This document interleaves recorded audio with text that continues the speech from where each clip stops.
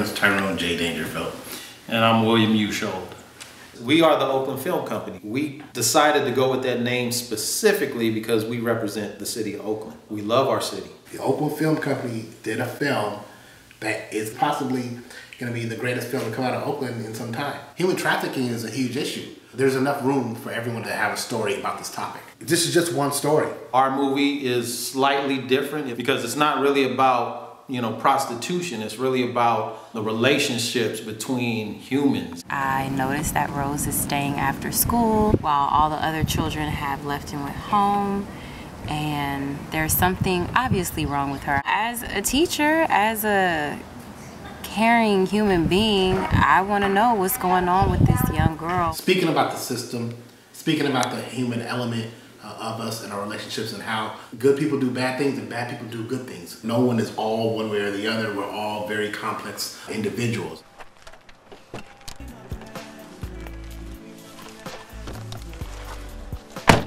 Growing up, we glorified drug dealers, we glorified pimps, just the game. In developing this movie, we came to a realization that the glorification of those things are not right. We had to make it as real as possible. I mean, it's a shocking story, but we had to get it out there.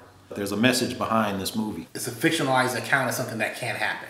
The times that we live in is ready for a movie to really tackle this subject, no holds barred. Raise awareness. You got to reach the people where they are. The people need to know from highly educated people who are so far from it. You're not far from it. We need to reach the people in the streets. We got to speak in a harsh tone in order to show you this is what's going on. And it's in a beautiful package, but it's an issue that needs to be addressed, and we can do it through this film. Well, this is, I don't know if it's a real church, but it looks like one. And in a movie, that's all that's necessary. So we're shooting Richard leaving the crime scene, which we will not shoot until the last day of production, which is like 3 weeks from now. So he's walking out right now. Later on, we'll shoot what comes right before this, which is him investigating a crime scene, a murder, and we're getting cool stuff. Cut. Since 95% of this movie is handheld and I'm holding it, I want to make sure we are comfortable. The Trump 80 lens set that we are using is actually a set of old vintage Russian lenses, and they have anamorphic adapters in the back that allow it to basically have an anamorphic look while still being a spherical lens. And so it gives this really cool effect that we've never seen in a movie before. And in fact, we think this might be the first feature film to ever be shot on these lenses.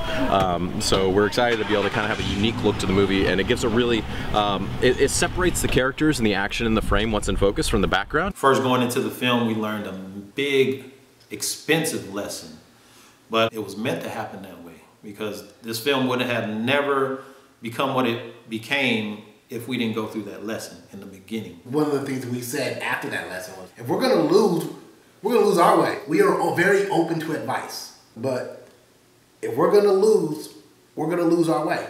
That was the biggest part of that lesson, like compromising what we believed in. So no more compromising. There's like a lot of things like, oh yeah, that's not how they do it in Hollywood. And I'm like, I don't care what they do in Hollywood. This isn't Hollywood. We're in the Bay Area now. We do things our own way. We're innovators. We wanted to make sure that we didn't have typical good cop, bad cop. And we wanted to make sure that we stayed true to the urban community. We want something that we can be proud of, our families can be proud of. I know that people from Oakland see this film, they will be very proud. And that's really important. Gang, gang, just wrap it up. It's so crazy. Oh my God. The best. Man. Best friend. One more time. Yeah. It was a time when we actually gave up on the movie. It was a time where we actually were on the phone and was like in agreement. This is not going to happen. We should just move on.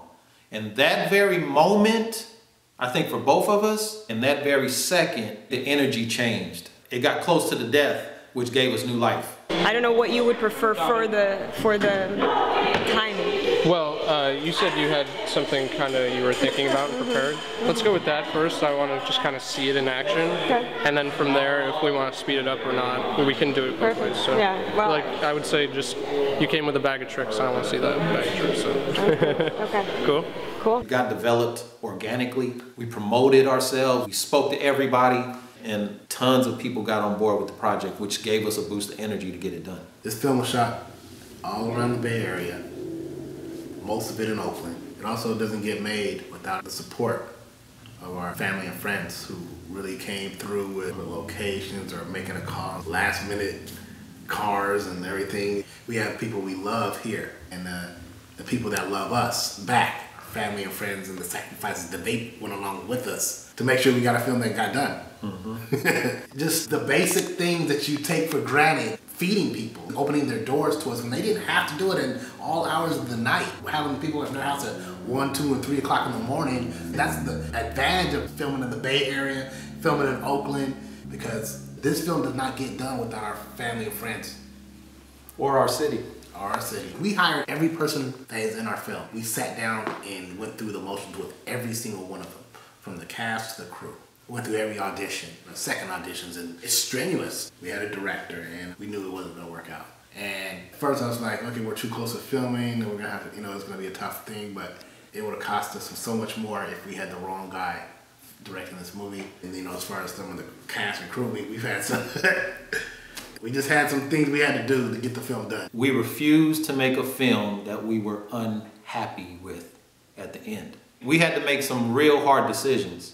But I think in the end, both of us, Oakland Film Company, we're very happy with the product. And what we pray is, we hope that anyone that watches this film sees all of that. Leadership gives you a lot of responsibility that you have to sometimes make tough decisions. And that's part of being a leader. A lot of times they're unpopular, but you gotta do it because it's the greater good. People who were part of the film, they showed out. They really showed out. They really did a great job. Everybody came and they did a job where people are asking, who is that? Who are those people? Wow, they came out of nowhere, out of everybody. First time feature film director, first time actress, first time actor as far as their feature film, a great DP. We're first time writers and first time feature film producers. Everybody came, showed out, and did their job. And I was like, wow. I'm looking back at auditions. How did this translate? This person's better than they were in the audition. I don't know how that happened. It's like, wow. We need to show people that a great movie can be filmed in Oakland. And I think we've accomplished that. We dedicate this movie to the people of Oakland and the city of Oakland.